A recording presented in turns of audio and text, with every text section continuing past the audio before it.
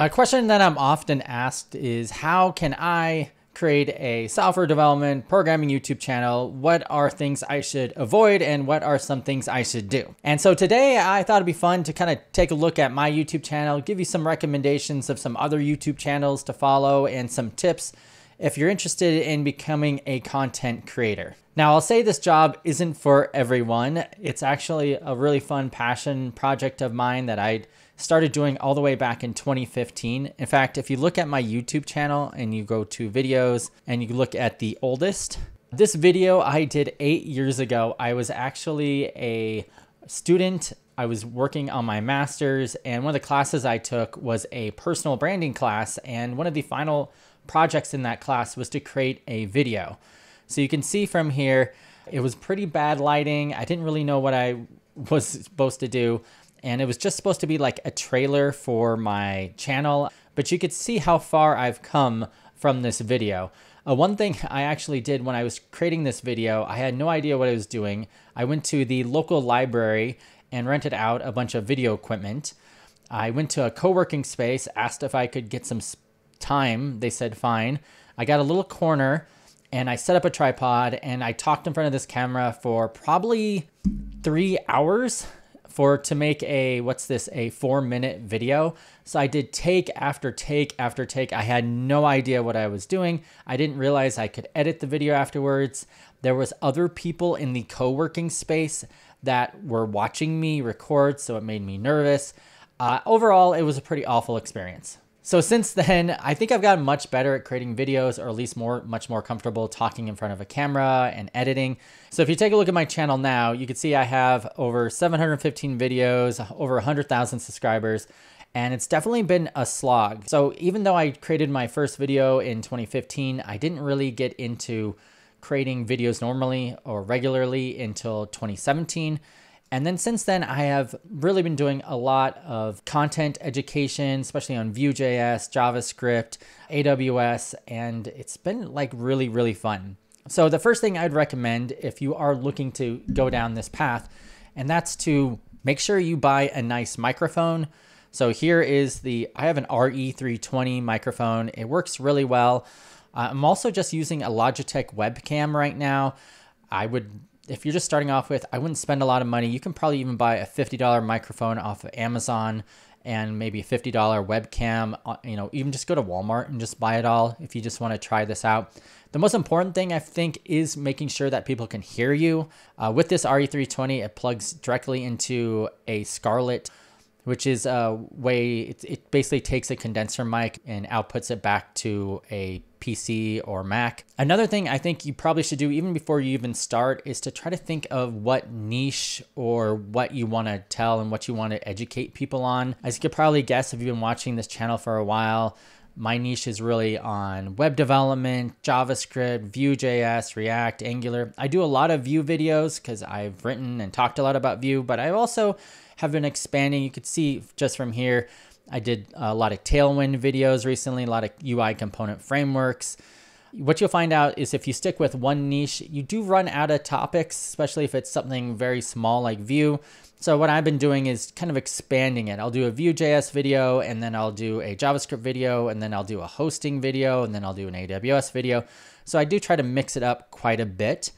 Now, I found this article that says how to start a YouTube channel about programming, software, and technology. I'll put a link in below. It's written in 2019 from the guys from Free Code Camp. And they kind of mentioned some of the things I've been talking about and how to start your channel. They kind of break down different types of YouTube channels. When I talk about a niche, my niche is really talking in front of the camera, doing educational content, getting into very technical things. I would say a lot of my videos, especially on the Vue.js side, are intermediate, sometimes maybe a little bit more advanced. But that's not the only style that you could have if you want to start a YouTube channel. The tutorial style, which I'm kind of talking about, but there's also like the informational style YouTube videos. I'll shout out to my friend Cody Forest Knight, a Real Tough Candy. And when you watch their videos, they're kind of talking to you informational style. Sometimes you call them like talking head videos, but they're giving you advice. They're telling you, what you should and shouldn't do. I have seen some amazing YouTube content creators like Melky, who just very charismatic, funny guy. His videos are really like that. He does a lot of Golang videos. I think he has his most success on there. He also streams. There's also Theo. There's also Primogen. So it's really interesting. They give you really lots of in-depth information and advice on interesting topics. And so they're not necessarily doing coding tutorials like I am, but they're really talking about topics that might be interesting to you in kind of a funny, entertaining way. They also talk about this kind of live coding style. I kind of alluded to this a little bit earlier. They mentioned Coding Garden and Coding Train. I'd say right now, this is becoming slowly more popular. I think it hasn't gained much more momentum than it was in 2019. But there are, like I mentioned, Primogen, Theo, Melky. I think there's a Trash Dev. There's a whole bunch of developers who are now going on Twitch and these live services and just talking about coding. They're interacting with chat. I tried it a few times. I actually have just give a shout out. I have a weekly show on AWS. It's called Front End and Mobile Dev Hour. It's on 9 a.m. Pacific time on Tuesdays on the AWS channel. So you can see me do some of these similar things. And then he mentions another topic called software entertainment style YouTube videos, like Michael Reeves, Jabril's, Code Bullet. I will say, if you are creating a YouTube channel, that it being entertaining is extremely important. You don't want to be super boring. I know sometimes my tutorials sometimes get a little bit boring, but you want to keep people interested. So like having every 19 to like 30 seconds, having a different jump cut, a zoom in, something just to break up the monotony. B-roll is obviously helps really well. And I think one person that does this really great that I just thought of is Web Dev Simplified. So most of his videos are tutorials where he's teaching a topic, but occasionally he does more like opinions and talks about, and he adds in B-roll, and I believe he has an editor, and he does this really well. So this would be an example of that type of channel. I think another really important thing to think of with a YouTube channel that if you're starting off with is when you create videos, try to think of a catchy title and thumbnail. So you can see some of the videos that I do. This Vue app with Claude 3 blew me away. I could have just made this title, look at this Claude 3 Sonnet app with AWS Amplified Gen 2. But I knew like no one would click on that. So what I did is I said, wow, this really did blow me away. So I made the title like, hey, I'm trying out this new AI app I created using Vue and Next.js, and I'm using AWS Amplified Gen 2 in the backend. So let's create a video on it. And so most of the video is just me like playing around with this new large language model, and it worked really well. You could also see from the thumbnail here, I kind of have that open mouth expression, like, well, what's happening? I have a kind of an interesting, cool picture here. And I think people really like to see me in the thumbnails. I put myself in every single thumbnail, a lot of open mouth. I know it's kind of cringe at times, but I think people really like to see emotion. They like to see people's faces. I always, usually before every video, I spend some time, just maybe like 5 minutes, to think of a good title to add to it before it even records. That way people kind of know. So that way when I record, I can kind of tailor it towards the title I created. And I know that people will click on it. And I'm not always successful. Like I created, you could see here, a couple of my videos, Style Your App with Tailwind CSS in 10 minutes. It's more of a challenge video. It didn't do as well as some of the other ones. So it's always like an experiment with YouTube. Like this video, I have no idea if it's going to get 500 views or 10,000 views. I hope you guys are watching it right now or getting some education out of it, but it's always who knows what will happen. So this is the style. And I would say if you're starting off, try to think of what are some interesting topics in the niche that you're going for, and how can you have a very succinct title that will catch people and make them want to click and watch it. And then in the first, say 30 seconds or 1 minute of the video, try to think of that hook to make sure that they watch it. So one person that really does this well, I think, is Chris Sean.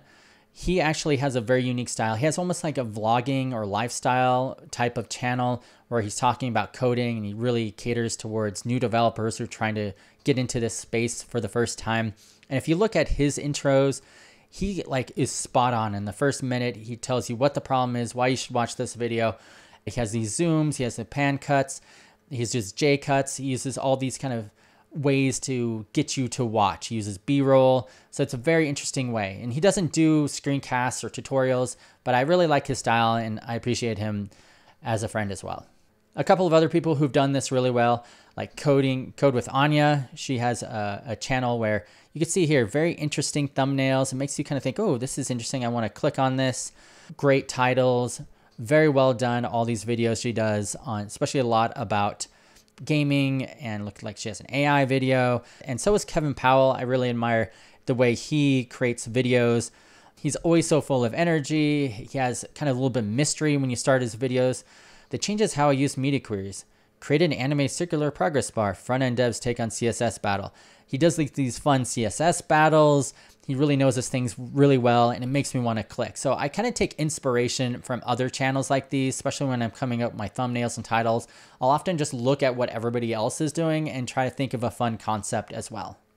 In fact, this video was inspired a little bit by web dev Cody. So he's been doing web development tutorials for a while, and he did a video on some tips he had for YouTube. And I thought, hey, that'd be a fun topic. And also part of my work, I'm also doing some YouTube education. So I thought this would be a fun video to create.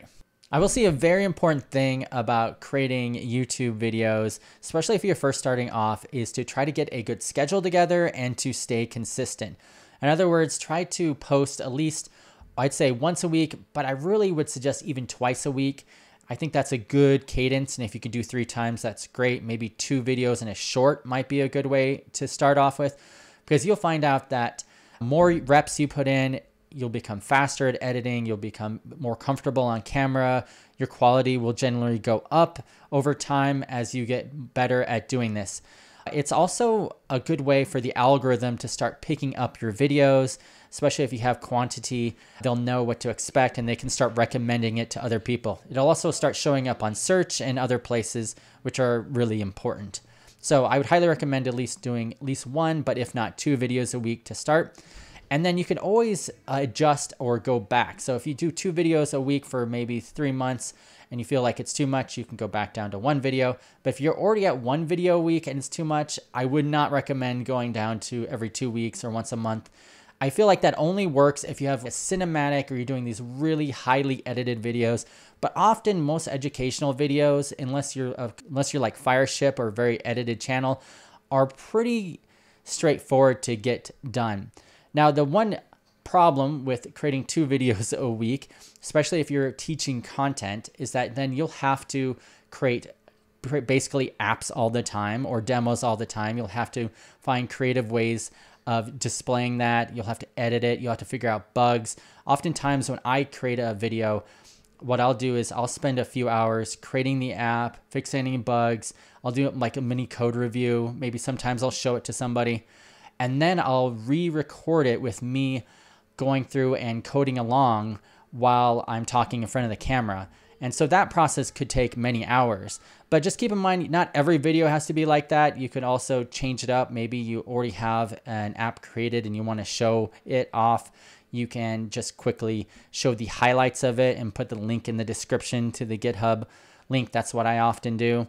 Sometimes I kind of just go off the rails like I am doing today and have a completely non-coding video like this. So you do have a lot of ways to change up what you're doing. All right, so that's a lot I covered. I think I could probably talk about this for another hour. It's just a fun topic. Leave any comments or questions below if you want to hear more about creating content online. It's something I've been doing for a long time. I really enjoy it. And if you do create a YouTube channel because you watch this, let me know. I'm on Twitter or X at ERIKCH. Tweet me out. I will give you a shout out in one of my next videos. Thanks.